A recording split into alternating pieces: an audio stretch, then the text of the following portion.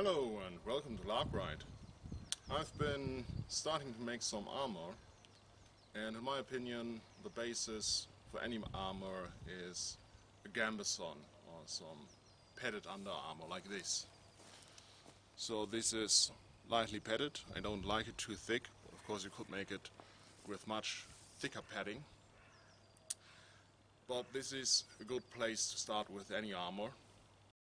No matter if you're a lone, wandering swordsman, only trusting in your skill with the blade, you don't want to be weighed down by lots of armor.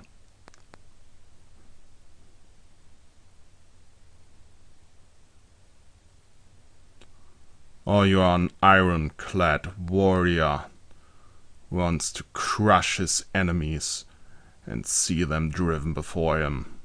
A Gambeson is an essential part of your armor. So if you're interested, stay tuned and I'll show you exactly how I made this. Start by putting my template on some paper. This is a revised version for YouTube, slightly nicer than the one I used in the project. Need some measuring tape, a pencil, and I use my Taylor's triangle. And all I'm really doing here is making a pattern here that will make it easier cutting the fabric later on.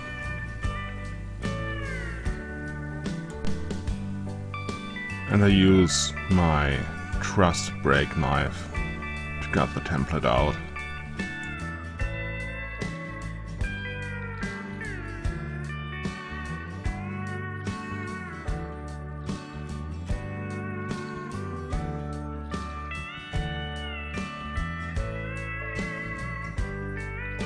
The paper I'm using here is nothing special.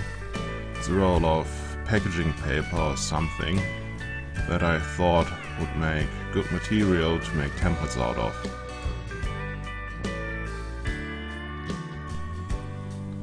Roll it up and time for the next piece.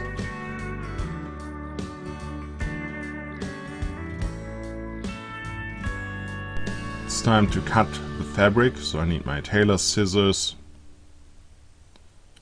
and some tailor's chalk. This is my fabric for the outer layer, which is the heaviest black linen I could find. Could also use something like cotton. My last one was made from actual jeans fabric. It needs to be tough, of course. But linen has the advantage that you can cook it when you're washing it, and it looks pretty nice. Gives it the proper medieval optic you want. I just use my template, mark it down, and then cut it out. This is the back piece.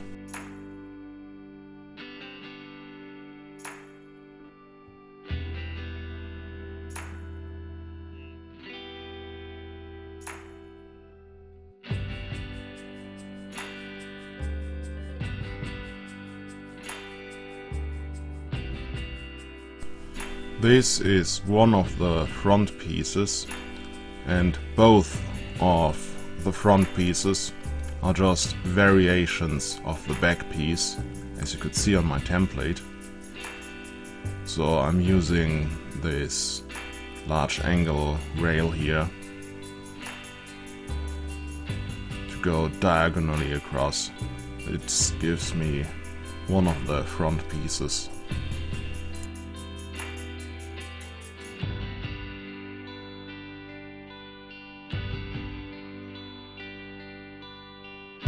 The second front piece has like a curve around the neck going to your shoulder, and here I'm figuring out how to make it. and I actually made it a little bit different and the template a little bit higher.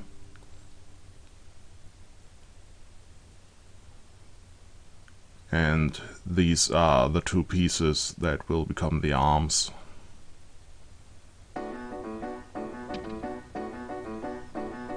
And finally, the collar.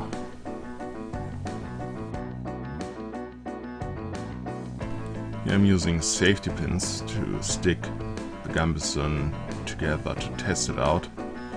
What you should do after cutting out your first set of fabric to make sure it fits. But because I'm very confident, yeah, let's call it confident, I only tried it out after cutting out all of my fabric, but luckily it fit. So just pin it together in a few critical places, try it on, and if it fits, you're good to go ahead. This is my second fabric, a much lighter linen fabric I will use for the lining, the inner lining of the Gambeson. And I am again just using my template, mark it on the fabric with the tails chalk and cut it out. You see me using the piece, or the front piece of fabric cut out before to mark where this neck piece is going to go, because that is not on the template. Again, cut it out. This is my padding. This is a 100% wool blanket I got from eBay.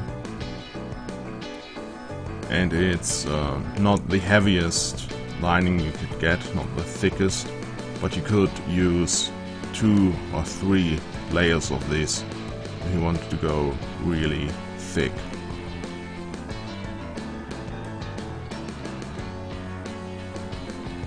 But you might run in trouble sewing this with the sewing machine. Next step is sewing the padding onto the outer layer of linen. For that purpose I pin it in place with some safety pins, which will make it easier to sew together.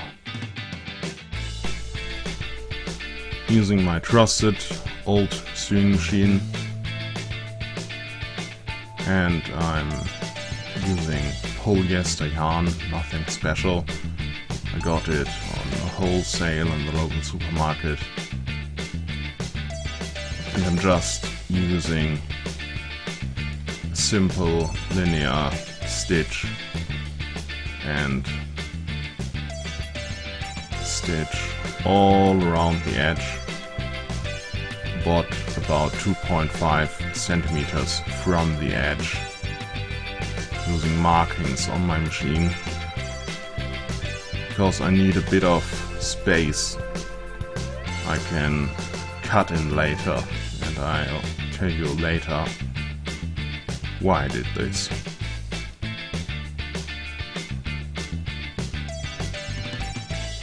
At the beginning and the end of each stitch go a big back and forth to secure the stitches.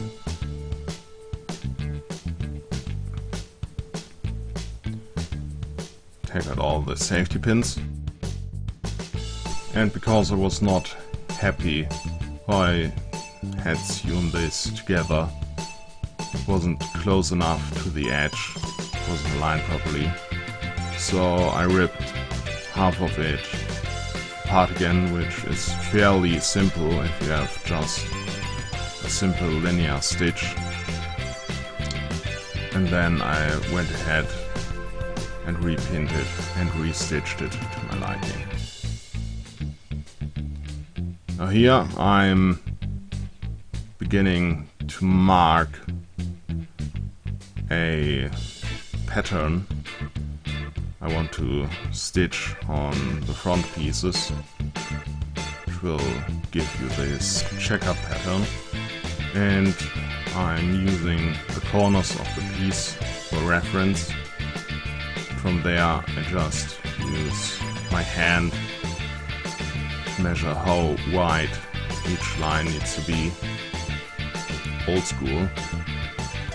But you could also use your measuring tape and make references on your table, so the pattern will be identical on each piece. But I decided to use the corners of each piece as reference points and go from there. So each piece has a slightly different checker pattern, but I think it turned out pretty good. Finally, the collar, and I will not do a checker pattern on that. Now that I got all of my pieces stitched, it's time to cut back the padding at the edges. That's why I left 2.5 centimeters of room to expose the outer fabric, which will make it easier, way easier to sew.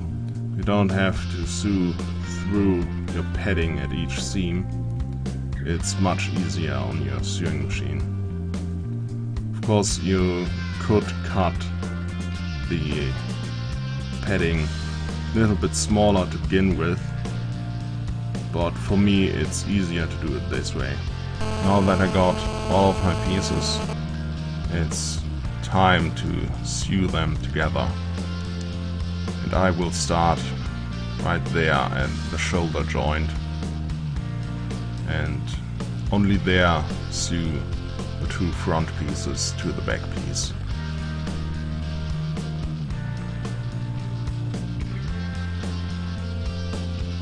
So I go back and forth at the beginning, at the end, and I go back all across and then zigzag the edge.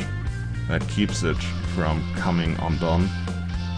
And you will see me doing double stitches on all of my seams to make it a bit stronger.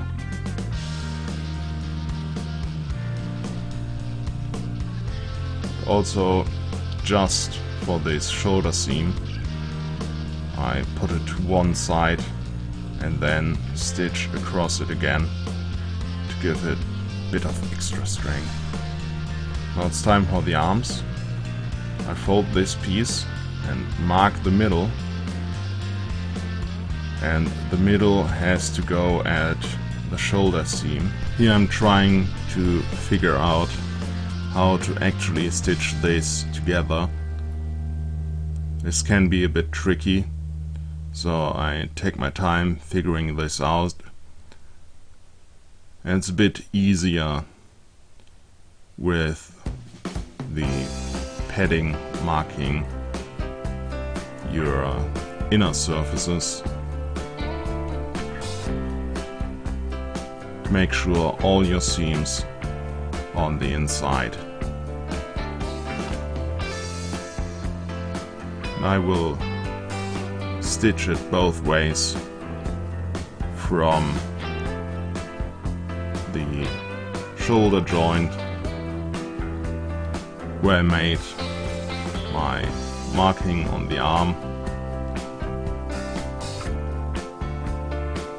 and from there I go down in both directions, and that makes it easier to keep it symmetrical.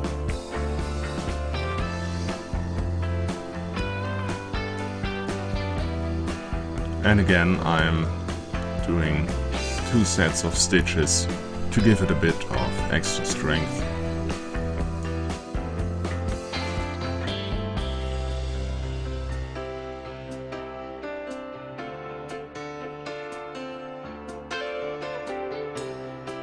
And then use a zigzag stitch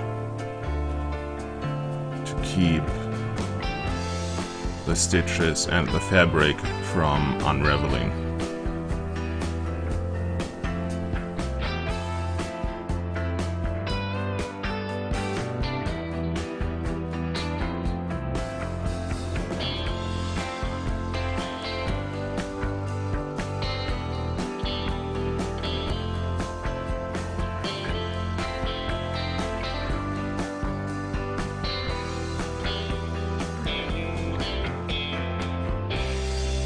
Now before I close it up, I want to pin it together with safety pins again and try it on, because with the padding on it, the fit is slightly different, and I was worried that the arms would become too small, but they fit alright.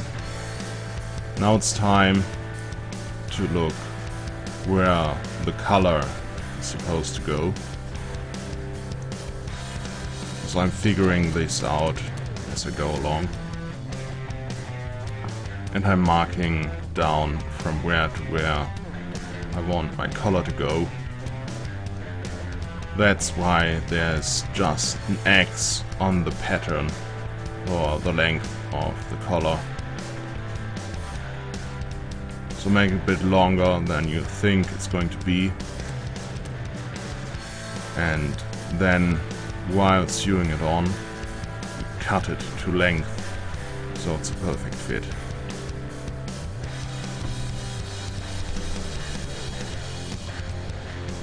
So I'm going along the neck part here. Make sure all of my seams on the inside, cut it to length, cut padding back again. Then it's time to finish the seam, double stitches again, and then zigzagging again.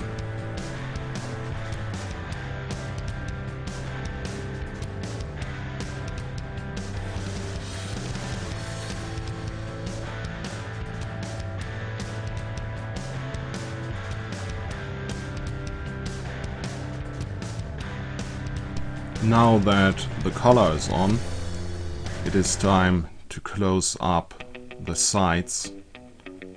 So I will make a seam all the way from the arm down to the bottom end. And I will make especially sure to make it good and strong in the armpit, because the armpit is under a lot of stress, especially on a Gambeson. So I'm giving it a few extra stitches, make it that bit stronger. I try to make sure to sew this together evenly, so it fits together just fine at the bottom as it did at the top of the arm. Double stitches again and again. I do a zigzag pattern at the edge to keep it from unraveling.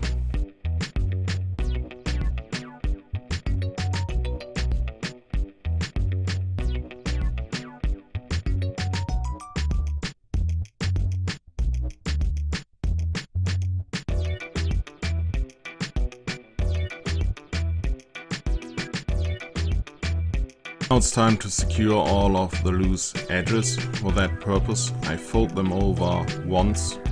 Twice would be better, but I didn't leave enough room for that. And then I sew it down with a simple linear stitch. You see me doing it at the arm, but I do it with all the exposed edges to keep those from unraveling. Now that this is done, it's time to sew together the inner lining on its own, completely separate. And here you see me using the outer lining and padding to mark how long and from where to where the collar has to go on the inner lining. Now that it is sewn together completely, it's time to marry the inner and outer lining. So I put these together and make sure that all of the seams are facing each other, so they won't be visible on the finished gambeson because they will be inside where the padding is. And I sew together the inner and outer fabric at all of the edges, but not anywhere else. Now that it is sewn together, it is time to sew on my patches to keep it closed. Here I'm just figuring out where those have to go. So I'm checking how I wear this, where this top corner goes, and also where I want my lowest button to be, and I want it just below the waistline. With those two markings I use measuring tape to make sure my third button will be in the middle. I'm using some cardboard to make a small template. Make sure it's symmetrical. And I cut out 6 patches of this leather I scavenged from an old couch, which is more than good enough for this application. Always be on the lookout for old couches and the like, because you can make a lot of good stuff for live action out of those. I put 2 holes in there with my hole punch.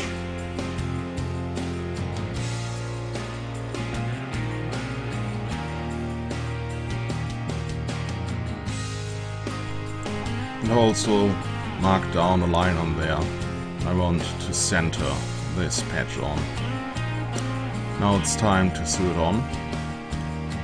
I've got these waxed saddler's yarn and a pretty big saddler's needle, and I make a simple knot at the end of the yarn, which will keep it from pulling through all of the way. And I just stitch through there. What I do, I go through the leather, then I go a bit sideways, not a lot, but I go back through the same hole I made in the leather, or nearly enough the same hole I made in the leather, and that will make it a bit easier to sew, secure the patch safely, and give you a nice set of linear stitches at the front. There are other possible methods to close your gambeson. You could sew on a couple of buttons, or put some leather straps and buckles on it, but I decided to sew these leather patches on it, and with those I will secure leather laces.